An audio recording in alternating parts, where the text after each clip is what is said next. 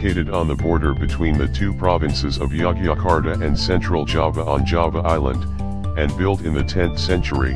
Prambanan Temple Compounds is the largest temple compound dedicated to Shiva in Indonesia.